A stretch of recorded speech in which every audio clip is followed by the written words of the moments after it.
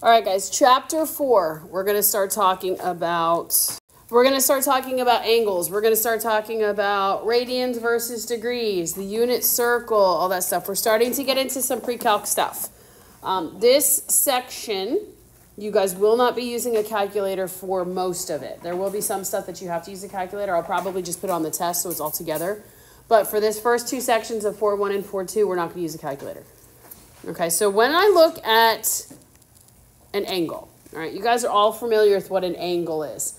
An angle is determined by rotating a ray, which is a half line, about its endpoint, okay? Your starting position of the ray is the initial side. The ending position is the terminal side. What does it mean to be initial? It's where something what? Starts, okay?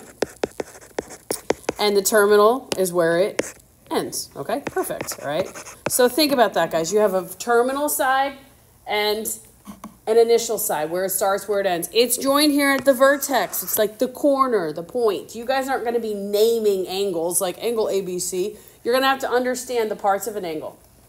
When we talk about angles involving things on the unit circle, you're going to talk about angles in standard position. When they say standard position, guys, that means we always start at the positive side of the x-axis. If I look at the x-axis, which one is the positive side, the right or the left? Here's my x-axis. Where is the positive side, on the right or the left? Where are the positive numbers? On the right, okay? So your initial side is always this right-hand side right here. That's always the starting point of your angle. The terminal side is where the angle ends, and it can go all the way around. It can go around 100 times in a circle.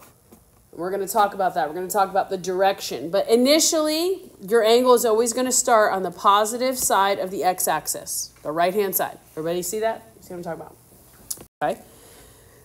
There's two ways that angles can be formed. You can have a positive angle or you can have a negative angle. So think about this. If we start here, right here is my positive side of my x-axis, that's my initial side. If your angle starts and goes upwards, think about up, positive. This is a positive measured angle. This is your positive measured angle, like 74 degrees, 163 degrees, 284 degrees.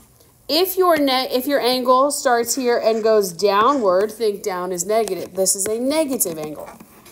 So you'd have negative 180, negative 260, something like that. The plus or minus sign tells you the direction. I want you guys to write that down. Your plus or minus sign in front of your angle measure, it tells you the direction. It tells direction, meaning you're going to always start where? Where does the angle always start? On the positive x part, right? That's your initial side. So if you have a positive, then you start at that initial side and you go upwards around your coordinate plane. If you have a negative angle, all that means is you start there and you go downward. It's just the direction. Yeah. What is the word right after the angle symbol? Measure. Sorry. Measure. The plus or minus in front of your angle measure tells the direction if you go up or down. All right, so let's look at this. Angles are in this case, you guys are not going to be dealing with angle ABC, angle DEF. They're going to use Greek letters. This is alpha, this is beta. You don't have to know the Greek alphabet, but just understand that that's talking about an angle. If you guys, look, I want you to see here. If I start at my terminal side, right, and I'm in blue, and I go positively up this way, and I end here, do you guys see the angle I just formed in blue? Yeah? Okay. So if I start here on the initial side, and I go negatively in this direction, do you see the angle I just formed? Do you see how you end up in the same exact spot? Okay? These two angles, alpha and beta, the blue one and the red one, are called coterminal. They share initial and terminal sides. They share where they started and they share where they end. What's the difference in them? One's positive and one's negative. Good, but you end up in the same spot. So we're going to talk about coterminal angles here in a minute. Look at this one. Ready? What did I do? Alpha in blue. So here's my blue angle. Do you see that little angle that was formed right here with blue? Okay, so I'm going to do the exact same thing. I'm going to start here. I'm going to go all the way around a circle one whole time and then end up here. So this is just going to be bigger than 360 degrees. Those are coterminal angles. Everybody see what I'm talking about? Yeah. All right, here we go. Let's keep moving. We're going to figure out how to solve those in a second. Now, the measure of an angle is determined, it says, by the amount of rotation from the initial side to the terminal side. How many degrees? Our brain we work in degrees. How many degrees are in one whole circle? 360. How many are in half a circle? 180. How many is in a quarter of a circle? 90. Okay, you guys are all familiar with that. If I say this is 90, 180, 270, and 360 are 0, correct? Well, if I go the opposite direction, this is 0. If I go negatively, this is negative 90, negative 180, negative 270, and then negative 360 or 0, right? Just direction. Well, we're going to start talking in terms of radians. This is what our unit circle is based on, is radians. Radians is based on a ratio. This is your central angle, the one in the middle.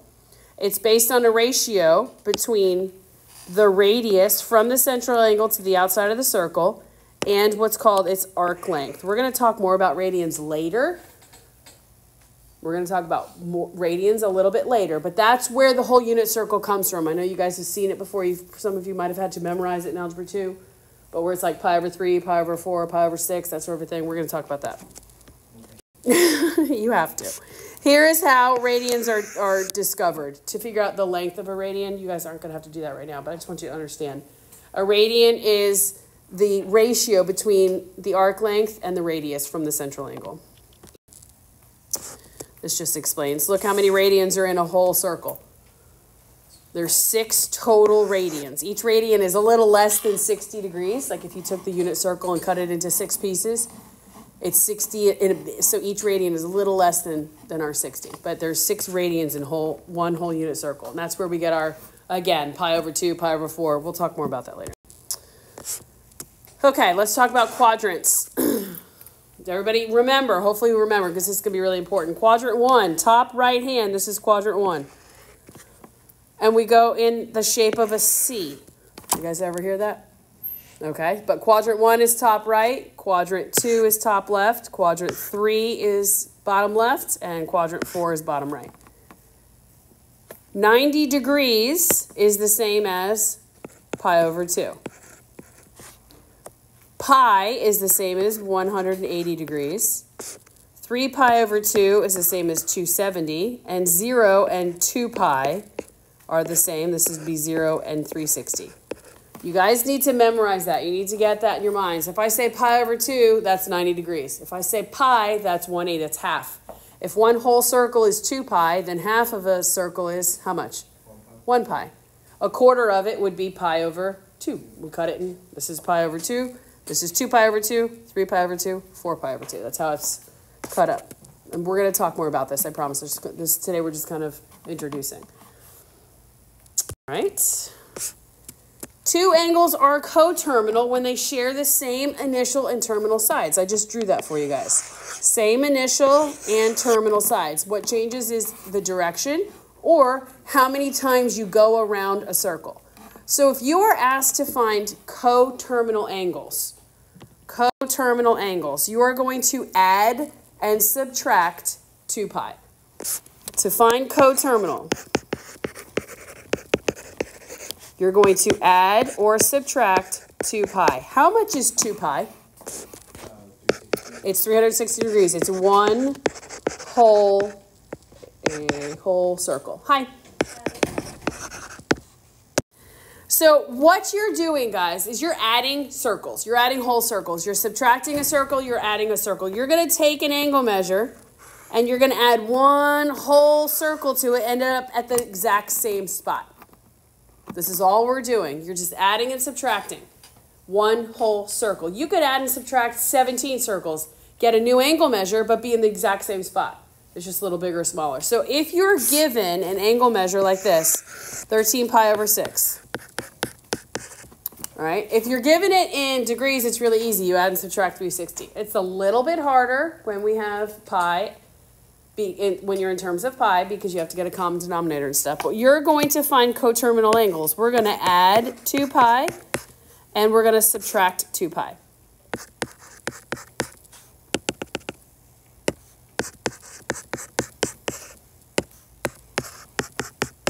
And you have to pay attention to how the question is asked. Sometimes it asks you to just find 2 coterminals. Sometimes it asks you to find 1 positive and 1 negative. You guys could have varying answers because some of you could add 2 pi 3 times. Some of you could add 2 pi 5 times. Easiest is just to do 1 if you need to. But if I was going to, up here, the top one, I'm going to add 2 pi. Can I just add the way it is? You have to get a common what? Common denominator. What's the common denominator between 6 and 1? 6. So if I multiply the bottom by 6, I have to multiply the top by 6, right? So what's 2 times 6? 12. So when I add this together, 13 plus 12 gives me 25 pi over 6, all right? That is a coterminal angle. It's saying I was at 13 pi over 6, I added 1 whole circle, and I'm back to the same spot, but I have a different measurement. So same thing here. If I'm going to subtract, well, I need a common denominator. So this becomes 6. This becomes 12. What's 12 pi minus, sorry, 13 pi minus 12 pi? Pi over 6. All right. Now, if the question just asks you for 2 coterminal angles, that's fine. But if the question asks you for 1 positive and 1 negative, what do you notice about both of these? They're both positive. How do you think I would figure out what a negative coterminal was? Subtract 2 pi again. Perfect. I'm just going to say, okay, well, I'm going to subtract another 2 pi because I did not get a negative answer. Sure. So what is my common denominator again between 6 and 1? 6. This becomes 12. So what's 1 pi minus 12 pi? Negative 11 pi over 6. There's my negative. There's my positive. All right. If they just ask you for 2, whatever you need, that's fine. But if they ask you for 1 positive, 1 negative, you keep adding until you get a positive number. You keep subtracting until you get a negative one. Does that make sense? Yeah. And if they ask, like, for 2, it doesn't have to be 2, it doesn't have to be negative. You can still do a positive and a negative, right? Mm-hmm. Yep. Let's look at this. Let's just say we're given 3 pi over 4. All right? 3 pi over 4. I want 1 positive and 1 negative coterminal. Coterminal means we start one spot. We go 1 whole circle around and we end up at the same spot. So depending upon the direction, if I go positively, I would be adding. If I go negatively, I'm doing what? Subtracting. Good. So if I subtract, or let's add 2 pi here. First thing I need to get is a common denominator. So this would be 4, this would be 8. You guys agree? Ooh, bad color choice. So what is 3 pi plus 8 pi? 11 pi over 4. Is that a positive? Yep. So that's good. So now I want a negative. So I'm going to take 3 pi over 4. And I'm going to subtract 2 pi. Again, common denominator is 4. So this up here, I knew it meant becomes 8. So what's 3 pi minus 8 pi? Negative 5 pi over 4. Is that a negative angle? Then you guys are good. For our positive and negatives, guys, you might get something that's like huge. Let me see if we have an example like that. If not, I'll give you one. All right, this is a good example. Let's look at this. This is your given angle. Negative 2 pi over 3. Negative 2 pi over 3. What does that mean? Negative 2 pi over 3. It means I start on the initial side and I go which direction? Down. I'm just going to go down. Negative just means the direction you go from the initial side, which is the positive part of the x-axis. So negative means I go in the downward direction.